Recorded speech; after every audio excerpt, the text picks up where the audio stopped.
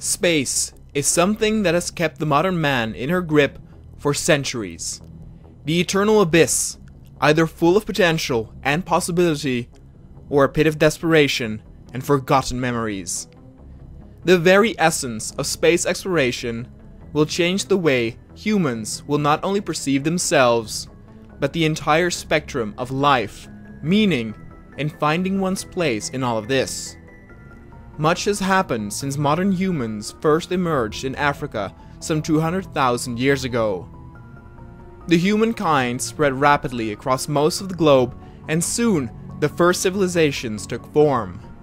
Scientific progress had been swift, though not without cost. Wars claimed millions of lives even before the atom was tamed, and the turmoil of the 21st century saw the mandate of the United Nations gradually expanded in an effort to create stability. By the early 22nd century, the supranational organization had become a de facto world government.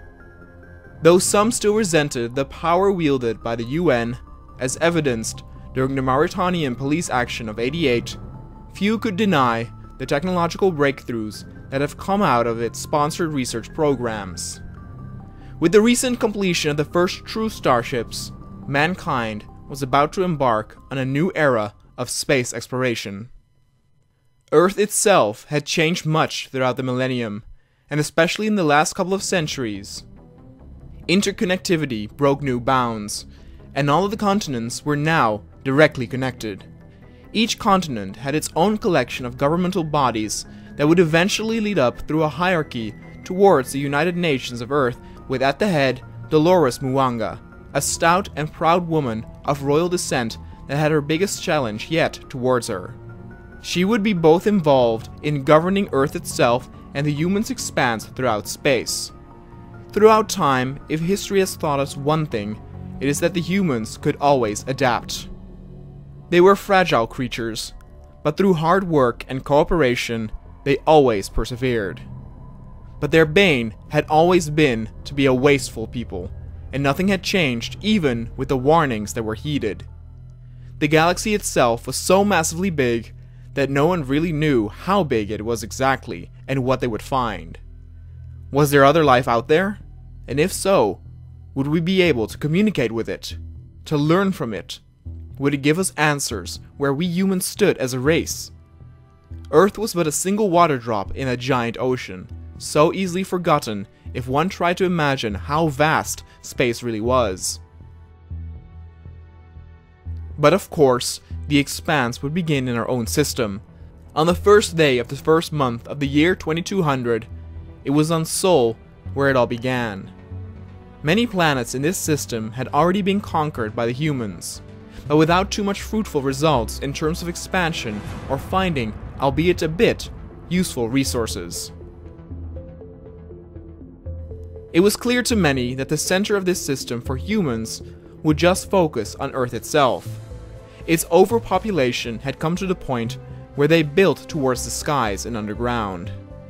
It was interesting to look back on how things went, with the human race competing to be the first to land on such a small thing as the Earth's moon, something that could now be done in a matter of minutes.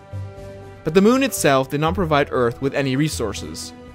Research centers, but most important, radar and radio equipment, were expanded in various facilities to function as a gateway and bridge between other planets, space stations, and eventually ships heading to different systems.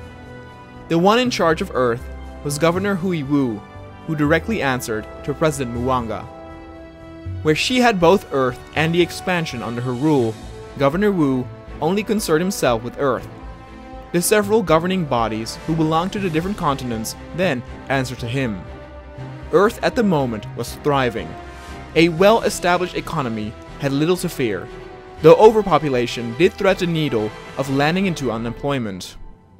Governor Wu was tasked with providing job opportunity, best suited to help the endeavor of human expansion.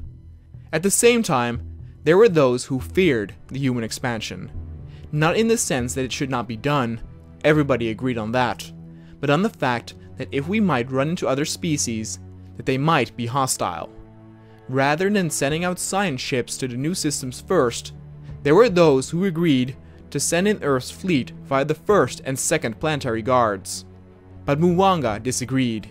It was important to her that if contact would be established, that Earth would not pose any sense of threat, but instead of invitation and peace.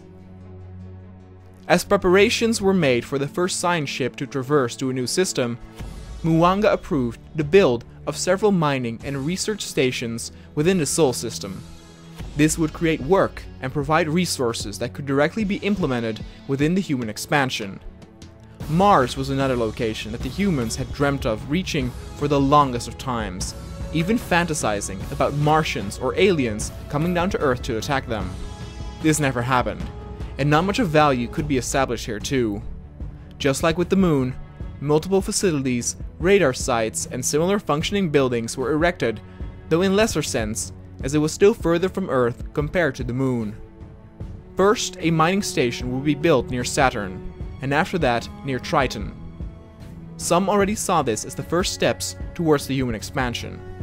Mwanga deliberately waited until it was the year of 2200, as it symbolically would prove a new beginning for man. Everything that happened since January 1st contributed to this purpose, including the ship and its crew heading to build the mining station. After a little over 2 years, preparations were finally complete to get the traversal of the first science ship underway. It was decided to head towards what could only be described on the charter map as the upper system. A sense of direction within space was not the most logical one, but the humans of Earth did their best in portraying it in a way where it could be understood according to human law. It would take several months for the ship to reach the point to where it could traverse towards the system, and Mwanga used the time she got to hold meetings that would last several days to set a focus on Earth's stance of the traversal. There were those abiding by a stance of harmony, of prosperity, and even a few who preferred domination. But all these points of view had in common a sense that alien life would be discovered to the point where one could communicate with it. As this was uncertain, the majority vote was handed towards expansion, the initial reason for this voyage anyway. Extra funds were granted in research and establishments that aimed towards increasing a more efficient way of starting colonization once a suitable planet would be found. By now, the mining station near Saturn had been completed as well. The ones who would run the station were part of the crew on the ship that helped build it. For the next 2 or 3 years, this would be their new home, until they would be replaced with a new staff and crew from Earth. Via this station, new raw materials could be transported to Earth to be implemented within the needs of the humans themselves and towards the expansion program. The ship that built the mining station near Saturn had enough building materials with them to where they could head straight towards Triton and make a research facility there.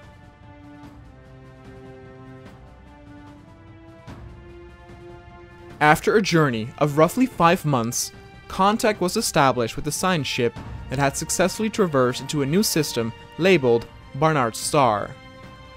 Over the last years, much data on planet formation had been collected from facilities in the Sol system, but now they finally had a chance to learn directly from the source via surveying equipment. This would also take several months, but it was interesting to find out exactly what components would be found in a completely different solar system. The crew on the ship was doing well, and a live connection feed was established and broadcasted on screens everywhere on Earth. The citizens were all ecstatic, but the events unfolding in the Barnard Star were only really important to the couple of dozens of crew aboard the ship. Back in the Sol system, things went their usual way as the research station near Triton was coming along nicely. With the surveying of Barnard's Star underway, it was greenlit to ready up another science crew and ship for a surveying mission elsewhere. There were simply too many systems to leave up to one ship and crew, and after the initial success of the Barnard's traversion, there was bound to be more systems lying in wait. The ship would be constructed at the Sol station, as at the same time a crew would be trained and prepared back on Earth as on training facilities on both Luna and Mars. There was some debate on who would lead the second science team that would do the surveying in a new system. There were 3 possible candidates, but the honor befell on the most veteran of them, scientist Kareem Farkhzad. He would lead his crew on the UNS Sojourner towards surveying the system that could be described on the chart as to the left, and the journey was scheduled for the end of 2203. Though many exciting things had happened over the last 3 years for the humans, for the overall galaxy, it was but a mere second that had already been forgotten. But one thing was for sure. The humans were ready to leave their mark on the ever-expansive being known as the vast galaxy.